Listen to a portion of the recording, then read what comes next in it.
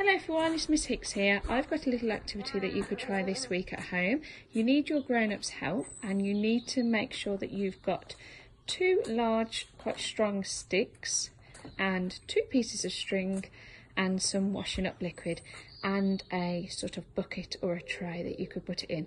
Now this activity needs to be done outside and you do need to be careful if you're doing it on slabs because it does make it quite slippy with all the soap. Okay, so first of all you need your 2 pieces of string, 1 piece, George hold them up, so this is to create a bubble wand. Okay, so 1 piece of string needs to be quite long and the other piece needs to be shorter than the other one. Okay, so the shorter piece of string goes along the top, you can see along the top of our wand, George hold them up, and the longer piece needs to go underneath it so it loops underneath the other piece of string.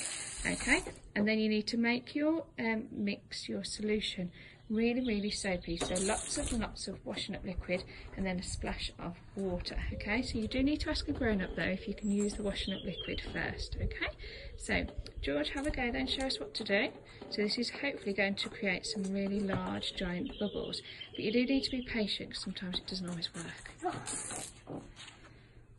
Wow, that's a good one, George. Here you go, I think you've got some more in there. Another go.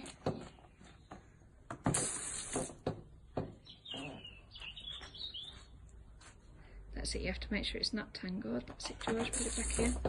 You do have to have lots of patience for this one and lots of practice means it gets easier.